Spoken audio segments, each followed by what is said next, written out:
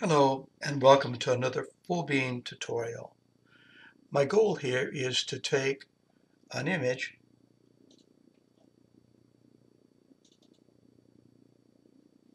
this outline of an alpaca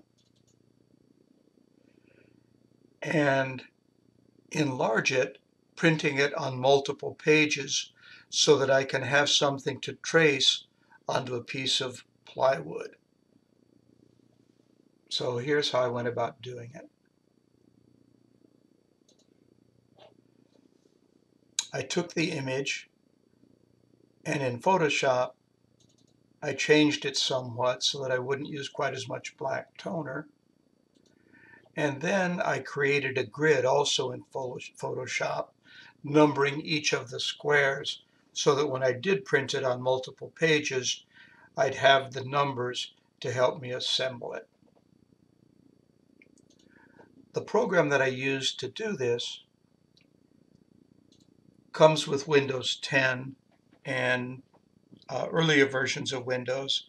It's the Paint program. So I'll go ahead and launch that. And notice that it's Paint, not Paint 3D. Then I'm going to go File, Open, and I'll open that image of an alpaca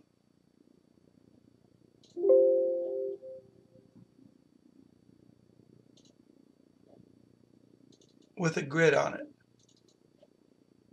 File, Print, Page Setup, and this is kind of trial and error, but I decided that the best way to get it to the right scale was to use 6 pages by 6 pages, or 36 pages all told. I click on that,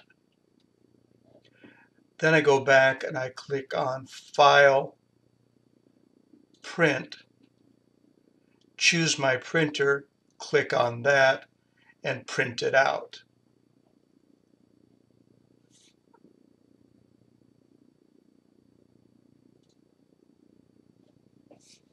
I'm going to show you an image of what that looked like after I laid everything out and taped it together.